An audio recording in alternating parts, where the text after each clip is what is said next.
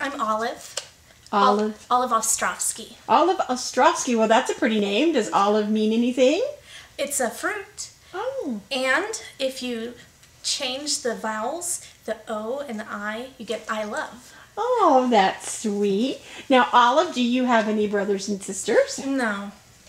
Only child. Yes, I'm only child. Okay, so how do you entertain yourself at home, Olive? Well, I like to write down words, and I like to rearrange the letters and find as many different words as I can find. And I like to read, and I really like reading my dictionary. I've read it front to back and back to front and everything in between. Oh, very good. Now, why do you like to participate in the spelling bee?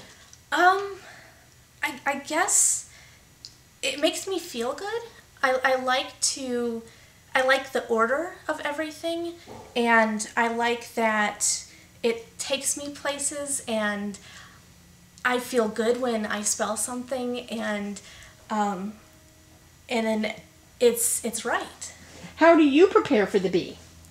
Well, I will repeat all the words and where do you practice the bee at home? You don't want to know that. Oh, sure we do. Tell us. On the toilet. Oh, okay. Now, are your mom and dad proud of you? Are they coming to the spelling bee? I think they're proud of me. Well, my mom, she's in India, so she's not going to come, but my dad should come, and I'm going to save a chair for him so that he can be here and see me spell. Do you think you can win? I think I can win. What is your favorite word? Oh, I have a lot of words I like. And I wrote down a bunch of my favorite words.